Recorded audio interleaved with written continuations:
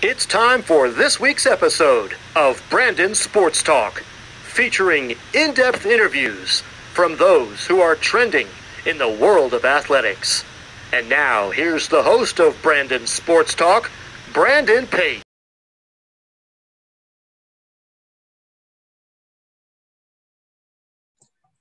Welcome back to Brandon Sports Talk. In today's episode, I have the privilege to interview the Seattle Kraken's graphic designer, Carly Sarno. How are you doing today? Good. I just to do a little correction. It's Sarno, but it's fine. But I'm doing great. Beautiful day. I'm here in sunny California, so I'm not quite up in Seattle yet, but I'll be making the move up in the summer. That's amazing. How did you know that you wanted to work in professional sports as a graphic designer? Yeah, is a good question to ask.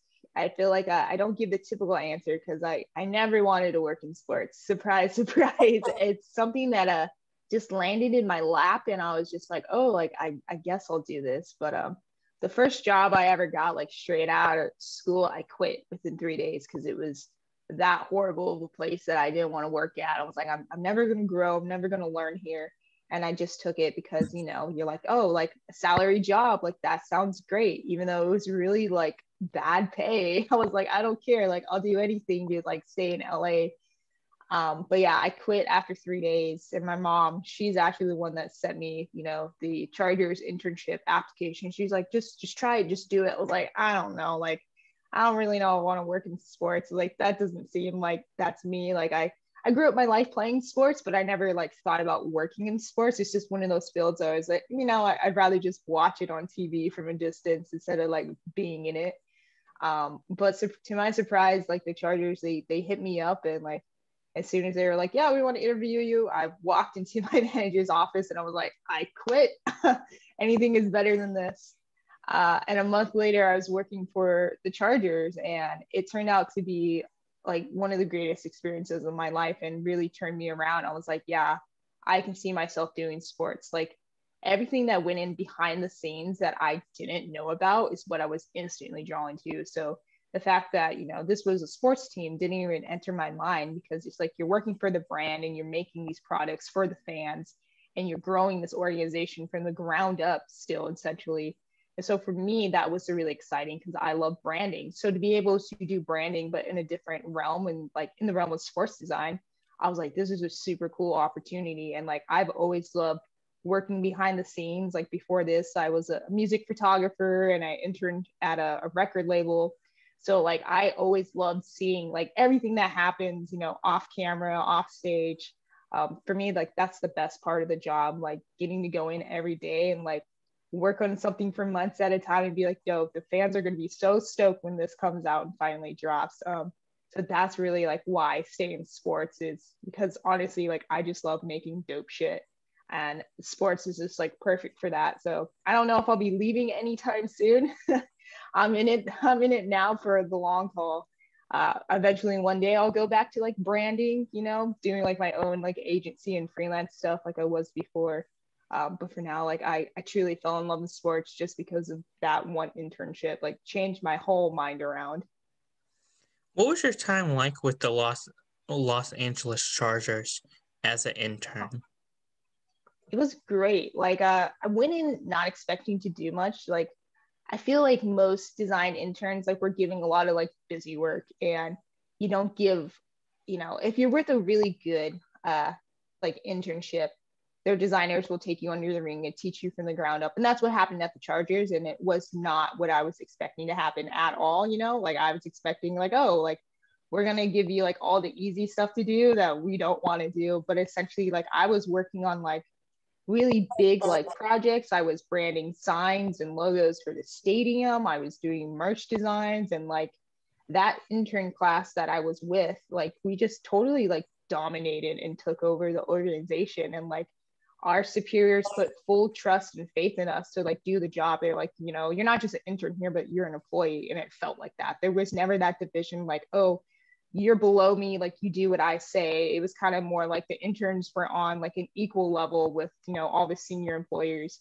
which is really something that's cool and special, like to be a part of that and be treated as an equal, be like, no, your work has just as much value as mine. And for them to trust us and kind of like make the brand what the Chargers is today, which is this really fun social team, and to be a part of that from the start was something that's really cool. And I love seeing the Chargers social account. Like, I'm such a big fan of what they do now, because like they just have fun with their brand. And to know that it was my intern class that kind of went in there and planted the seeds for that, and like was like, yo, we got to connect with LA on like, you know, the fun, young, hip vibe level. And then for them to respond and be like, yeah, let's do it because it's going to work. Like that was awesome. That was great. So it's really because of them that I stuck in sports and like kind of take that energy with me to every place that I now work for. What was it like creating t-shirts with the merchandise? Oh man, it's a fun process. Like, you know, like I gotten to do that everywhere I go. And I started off as, you know, being like a screen printer. So like I had a deep understanding of like t-shirt designs and merch designs and things like that. And so to be able to like work with, you know, other designers on like my team and be like pull together, be like, okay, like I don't want to do something that Fanatics or 47 is doing. Like I want to create something that's totally unique to our brand and like really speaks to us, like stuff that we would wear. Because I feel like a lot of time, you know, we see the sportswear and sometimes it's a little bit tacky. Not trying to hate on the companies out there, but sometimes it just doesn't resonate with like us as employees or us as fans. And so it's like, no, we can do something that's a little bit more hip and like vibes with our fan base. And so that's really what was the intention, is to make something that was a little bit more modern, a little bit more, you know, LA street in a way. So to do those designs and for someone to sign off and be like, yeah, this is good. And then, you know, the next month see that bolt up go on a hat or a t-shirt, that was really cool. So like I worked with another intern and he was like a phenomenal like hand drawer, and so he would just do these hand drawing types and I would take that and apply it and like make sticker designs out of it and hat designs out of it. So it was really more like a collaborative setting, and I really love that type of collaboration when you get to work with someone and see like your guys' like baby come to life essentially. What was the transition like from going from an intern to now working as a graphic designer for the 49ers? Yeah, it wasn't that big of like a transition personally, because it's like I had already, as an intern in the NFL, you're expected to work the same hours, put in the same amount of work as, you know, full-time employees. You're expected to go to all the games, all the training camps and practices and things like that. So it was like I was an intern working full-time employee hours basically with the Chargers. So when I went over to the 49ers, it was really no different for me. So it was like I jumped right in right away. I was like, I've been doing this for the past year now. It's like I got this, and I hit the ground running. And you know, the 49ers, their design team is phenomenal and amazing. And so, like I said, there's always those first like couple months when you're at an organization where you have to transition to like kind of learn their ways and stuff. And I really had to get over that learning curve. It's like, okay, like how do we save files? Like how does everyone like to operate and talk about their projects? Like, oh, like I don't need to run certain stuff by you, or do I need to run this by you? So there was a little bit of a learning curve, but once I got that, like as a team, like we flow together so efficiently and we would just click and vibe. It'd be like, all right, like I can't get to this project. Do you got my back? You'd be like, yeah, I got you. Like, you don't have time to do that. I have time to do that. You can't make it to that game. Like I'll fill in for you for that game. So like in that sense, like that teamwork and that family bond with the 49ers was made that transition like a lot easier for me. And I loved it. And like, I wish I could have stayed with them to this day.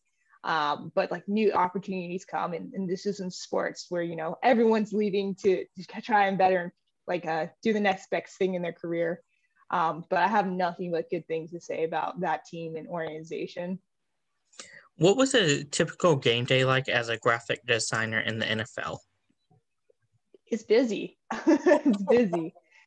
You know, we come in the same time the players come in the morning. So it's like we're there 3 hours before that game starts and we're there 3 hours after that game ends. So like it could be a long day depending on what time you're coming in, right?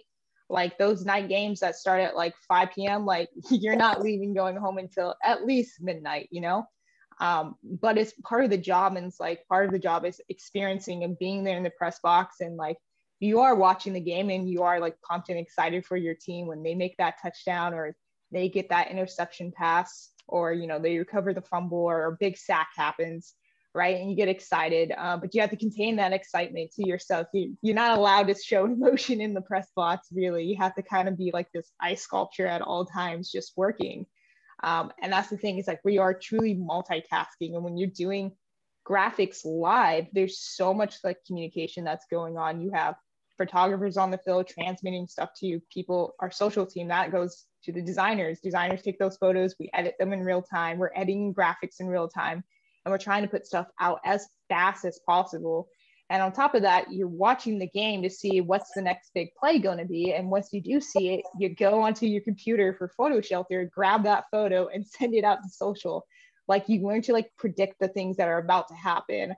And so like when you're a new designer coming in, like that's like super like stressful and overwhelming. You're like, what is going on? And it was a learning curve. But for me as an intern, I was like, I don't know what's happening. I just have to do it. Like I was so scared my first game day because I was like, what if I mess up? If I mess up, it's going to ruin the flow and everything. But that's why like you have like your team there to support you. So it's like, if you miss something or you couldn't get to something, like they're right there next to you to pick up the slack and like send it off, you know? And that just comes down to teamwork and communication. So game days, always stressful, always fun. If you're losing, then obviously it's going to suck a lot more when you're at a game if you're losing versus if you're winning, right? And winning and losing really does depend on the type of content that you put out at the end of the day. So say if you lose a game, like you don't want to put up like a celebratory graphic or something like that being like, good game, you know? Like no one's in the mood to see that. Like as a player, you're just like, nah, I don't really want to see that on my social feed. But if you win, of course you want to see this big celebration graphic of your teammates and stuff, and that gets people hyped up. So like depending on if you win or lose, that's going to depend how much longer you're staying in that press box working for, right? What was the transition like from going from the NFL to the NHL? It's different. It's a lot different. I'm still super new to the Kraken team, but I'm really excited to see how it's going to be. And obviously, the biggest difference for me is that our seasons are completely different from the NFL season. So NFL has 17, I guess now 18 games or something like that, right? And the NHL has like 60 to 80 games. So it's like I have no clue what's in store. Like my mental capacity for like working all of these games, like I really don't know what's going to happen. And I just have to wait until I can get in there for like, you know, the real like gritty, dirty stuff to come to my forefront and like work on it. Right. As of right now, like I'm just working on projects that I truly do enjoy and that I think the fans are going to enjoy. I can't really drop any hints or anything because it's all like super top secret. But I think what's in store for when our season finally, you know, when that draft comes and when that first puck drop comes, fans are going to be really excited what this team is doing. And that's the part that I'm excited for the most. So the games aside, it's still working in sports. It's still getting down to the grind of things and making sure that we're putting out content that the fans like and they respond well to. So not much has changed in that respect. Can you talk about, of course, the process of transitioning from a completely new team to a team that was already established and had fans and had that fan interaction? Yeah. So like the 49ers, right? They are essentially a legacy team. So and what that means is that they've been around for a very, very long time since like, you know, the beginning of football itself, like 1946, right? That's when they were formed. And so they established this name for themselves in a community in the Bay Area. They've never left. They've always been there. And these fans literally are like coming out of like the 60s still to these games. And I've seen a fan who's like 109 years old still going to games, you know? And it's crazy. And she's just like, yeah, like I remember my first game. I'm like, wow, that's wild. So to see like fans that are so faithful, and that is why they are called the faithful, right? It's because like they are diehard fans of this team, and they win or lose, like they stand by them. And so when you come into a type of organization like that, there's a certain level of respect and finesse that you have to have when you're working with them. So everything has to be perfect. Those graphics have to be perfect. Everything has to align, not to just who we are now as a team, but who we were in the past. And you have to find a way to blend those two things together to make sure you're being respectful, but also appealing to the next generation of fans that are coming up, right? And so switching from that to, the Seattle Kraken, where essentially it's a brand new team. I don't know if we have a lot of fans. I'm told that we do, and that, Washington in general is very excited to have a hockey team. And that makes me very excited because it seems like, a lot of people have been waiting, especially in Seattle, for this to happen for a very long time. And so our goal now is to kind of grab the fans from other hockey markets and bring them into our market. And so that's what this first year is going to be about. It's going to be about establishing this team and making a community impact, because if you can have those two things, then you can have, a great fan following coming after you next, right? If you're just a team that just doesn't really care about your fans and doesn't want to appeal and only cares about winning, then I would say it's probably not going to go so well. But that is not the Seattle Kraken. We're very much community forward facing and wanting to make an impact and a difference. And I think that's a great start for any team to have, especially starting out in this league. And so I'm super excited to see how it's going to grow and evolve. And I think they're only going to get bigger as time goes on. Like you look at the Las Vegas Knights, right? Super small when they started out, and now the entire city of Vegas is behind them. And even then, like, I can go anywhere in this country and see people wearing Vegas Knight stuff. It's crazy. Even when I was in Seattle, I saw people wearing Vegas Knight stuff. So like, if that stands to the testament of time, like, it's just going to take a few years for us to really truly build up our fan base. And like, if our team is really good, and hopefully they are, then it's like we're going to grab those fans immediately, because people do love to follow a team that wins. How did you get your ideas for the kind of content that you post on social media for teams? Yeah, that's a good question. So when it comes to like content creation, I'm constantly looking at what other teams are putting out, and not just what other teams are doing, but I'm a big music fan. So a lot of my ideas I grab from like music in general, album covers, vinyl covers. I have ton collection of like design books that I flip through. I have ton of like skate magazines that I flip through. And so like, for me, it's like grabbing those layouts and incorporating them into a way in my design that's going to work, and then making it sports centric. So like, it's not just like one thing I'm pulling for that inspires me. I'm just literally inspired by like life and things I see in general. Like I could see an alcohol like bottle, like label, and be like, oh, that's really cool. I like the typography on that. So I'm going to try that in like a graphic for Wallpaper Wednesday. If it works, it works.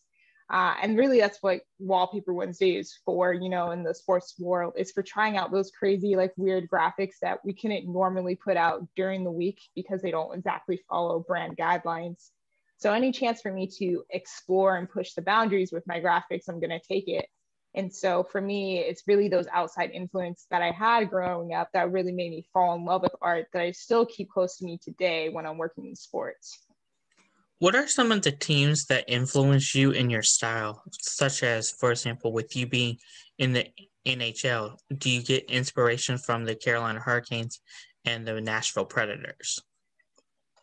Yeah, so I would say for me, one of the bigger teams that I follow for in the NHL that are inspiring me is the San Jose Sharks. I really like the style that they have gone, and their campaign that they have this year is phenomenal.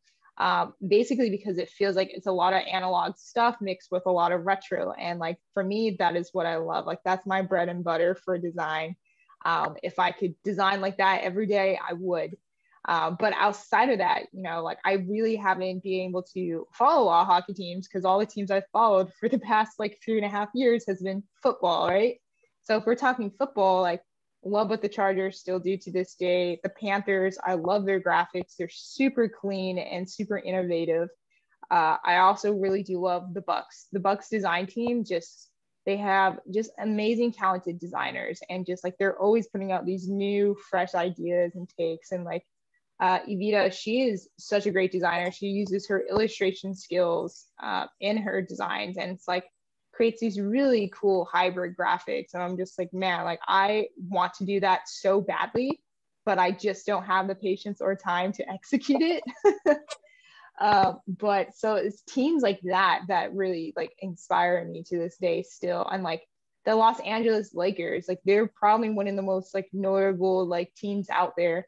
But their brand and their design skills are through the roof because it feels very much LA, feels very editorial, but it works for them. And I'm just like, I want to figure out how they do it because I want to be able to do it. And so like it gets me pumped when I see like all these different types of graphics like this because it makes me want to do my job even better. And in this way, you kind of have like this internal like competition with these brand teams that don't even talk to you on a daily basis. But for you, you're just like, no, I gotta like outsmart you. So when I was an intern at the Chargers, the intern at the Rams at the time, like he was making all this dope stuff. And it was almost like we would just like compete with each other in our graphics over Twitter. Just be like, oh no, I'm gonna do this idea first before you can do it. But you always have that mutual respect for each other. But sometimes it can be a little bit of a competition between like designs online. That's so amazing. Of course, going back to the NFL draft, can you talk about what the process is like whenever players get drafted and as the graphic designer, what your job is on draft night? Yeah, so when we're doing draft is something you prepare for months in advance because it is such a beast to tackle and there's so many different components to it. Not just from a design side, but from like a video production and organization side. Like there's so many things that have to be in place and like cannot go wrong. And if like one thing goes wrong, then it screws up the entire operation.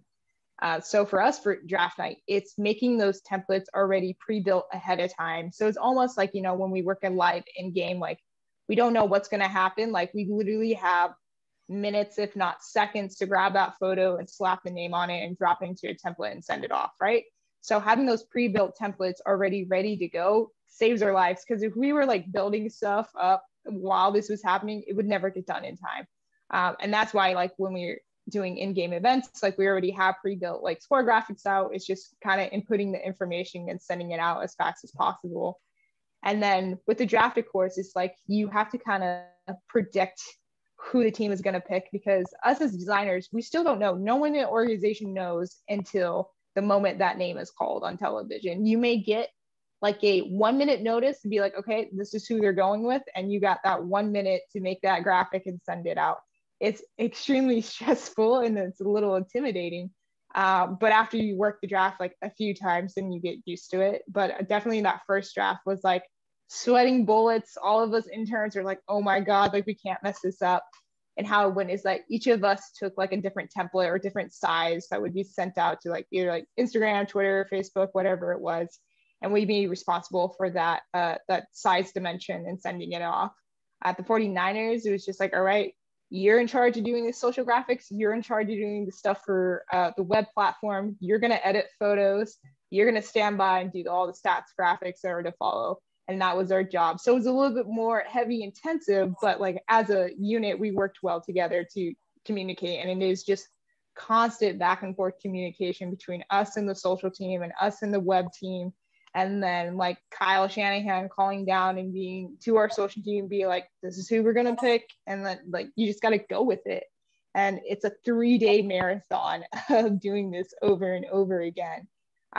Definitely when you have like they had this year was the number 3rd pick, like that's intense. Like they probably had like maybe like 5 options that they knew like the team was interested in getting.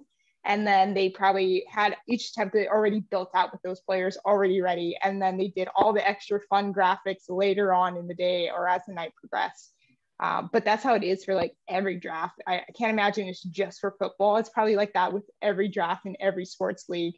Kind of operates the same way. Is that the anticipation and waiting for that player's name to be called, and like you've done all these months of like work and preparation, you just want it to go flawlessly on draft night. And it does, and it usually did. And so I gotta say congrats to all the teams this past draft because they did an amazing job. Definitely last year doing COVID was a little bit hectic because my internet kept like dropping and going out. And that was a little bit of a struggle. But this year, we're moving forward. So I'm happy to see like football about to get all of their fans back this year. So it's going to be fun. And now this year I get to enjoy football as a fan and not as an employee. So it'll be a little bit different. Can you talk about, of course, what you look to prepare for whenever it comes to now working with the Seattle Krakens on draft night and preparing for their social media posts?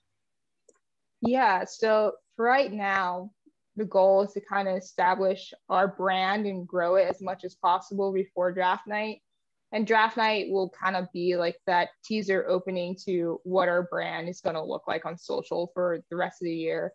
I think right now the brand has a pretty strong look and an established environment to it, but there's always going to be, room to finesse it and grow it even more. And that's the part I'm excited for, is to actually make a season campaign that's going to just rock people's world.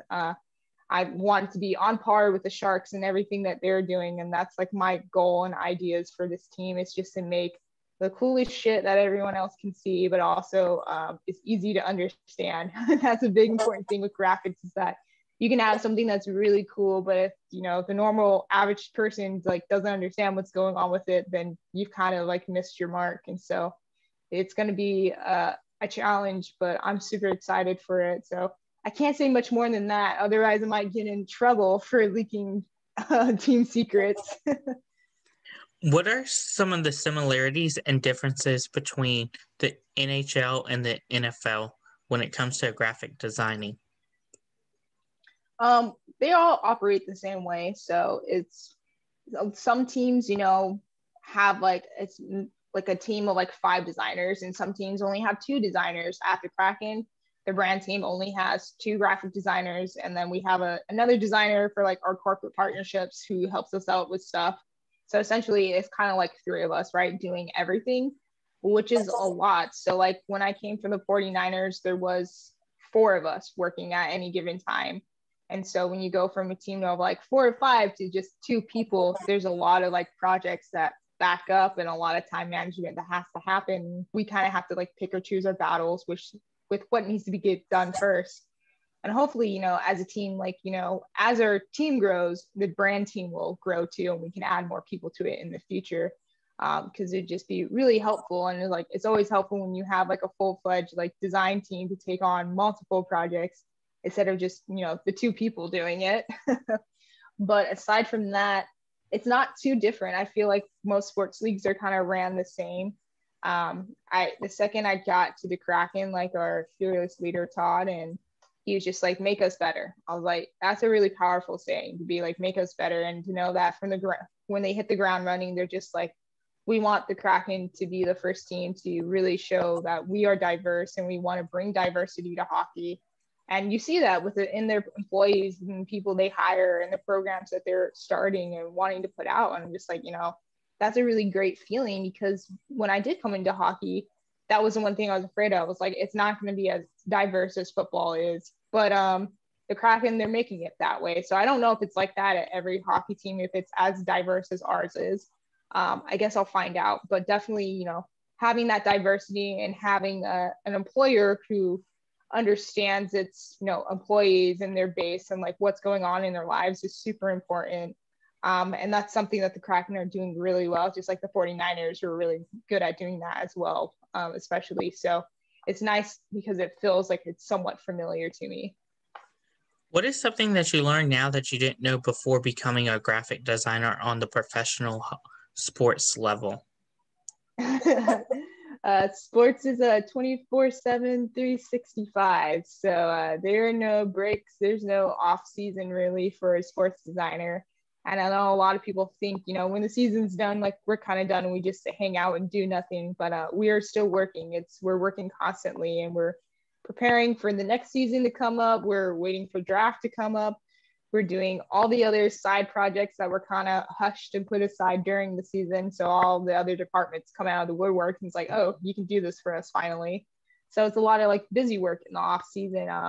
But it's all fun. Definitely like when you're in the season, you're a little bit more pumped and excited to do graphics, because it's like, oh, like we're going to play this team. So now I get to make a graphic centered around not just our team, but this team too, which is kind of fun. So definitely, I wish someone would have told me that before it started. And it is truly a job that is not for I would say the weak-minded, because you are busy all the time. And I am busy, and I've had to, sacrifice holidays and birthdays and seeing friends and families just to work and get my work done and to go to games and to be able to do the demanding schedule that it requires of me. But it's what you sign up for when you join sports. And so you're working just as much as, the players are working downstairs, essentially. Then those are your coworkers, which is kind of weird to think of them as coworkers, but they're just, the forefront of the team that everyone wants to watch and pay attention to. And you're kind of like the magic that does everything behind the scenes for them, I will say. So I wish someone would have told me, how demanding that sports was actually going to be. But for me, I'm a person that kind of thrives on stress and the demanding nature. And coming from a music background and like working in entertainment before this, I already knew, sports is just another entertainment field. It's just about sports. It's not like a TV show or a movie or something like that. So it is constantly busy. And I always tell students, like that's the one thing you have to prepare for, because no one tells them that when you go into sports. You think it'll be a 9-to-5 job, and it's not. More than so, it's more like an 8 to like 6 or 8 to 7, 8 to 8, probably like a 12-hour day that you're working.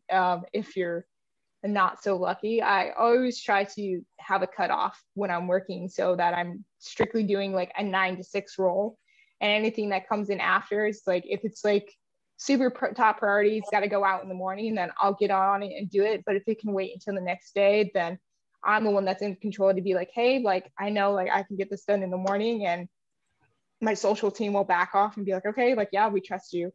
And so having that level and trust and respect for each other is super important when you're working in sports, right? Other than that, pay, I would say, fluctuates for graphic designers in sports. I feel like people that go into sports think, oh yeah, like I'm going to be working with this team and making all this money, but it's not the case. A lot of people in sports, we get like the average starting income, which is not as great as it could be for some like other design jobs. And it's not a known secret that sports designers are not always paid the best for the hours that they work. It's not just like a one singular league thing in the NFL, right? It's across all leagues that it's kind of that way.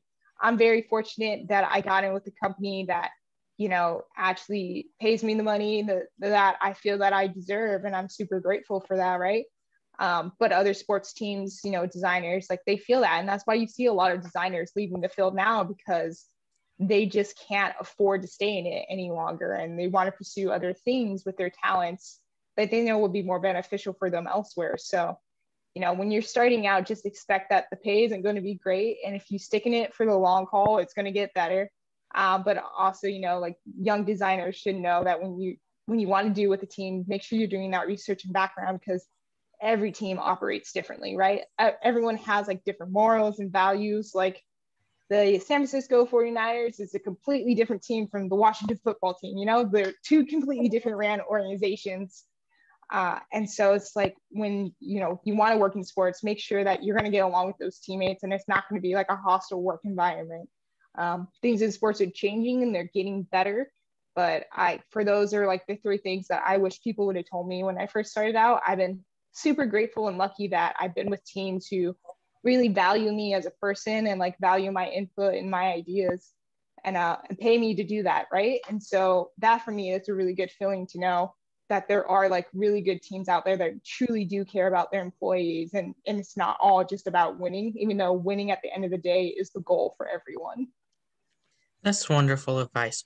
Where can my listeners find you at on social media and all of your wonderful designs that you've done for the Kraken? Yeah, so for anyone that wants to check me out, you can find me on Twitter at CA Sarno. So that's CASARNO_. That is my Twitter account. It's also my Instagram account, though my Instagram account probably doesn't show much of my graphics. It's more photography in my everyday life. If you want to be a little creep and stalk me, that's fine. I'm not saying anyone's creeper or stalkers here, but definitely like come talk to me, come be friends. You find me on LinkedIn, it's Carly Sarno. My website is carlysarno.com. You can also look at my stuff there. And so all you need to know is my name, and I'll pretty much show up anywhere. I think there's only one Carly Sarno in this world, so super grateful for that, being a rare breed. So, but yeah, I'd love to get in touch with anyone. I'm always open to talking with people and sharing advice and talking design, or even if it's just like playing video games. You wouldn't imagine the amount of people who just message me to play like Call of Duty, and I'm so down for it. Thank you again, Carly Sonato, for your interview, and best of luck in your future with the Seattle Kraken as a designer. Thank you.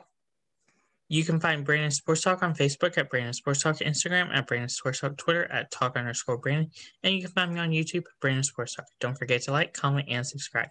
Thank you again, Carly, for your interview, and best of luck. Yeah, thank you, Brandon. It's been a joy to talk to you today. You've been watching Brandon Sports Talk. Please feel free to like, share, and subscribe to Brandon Sports Talk on social media and on YouTube.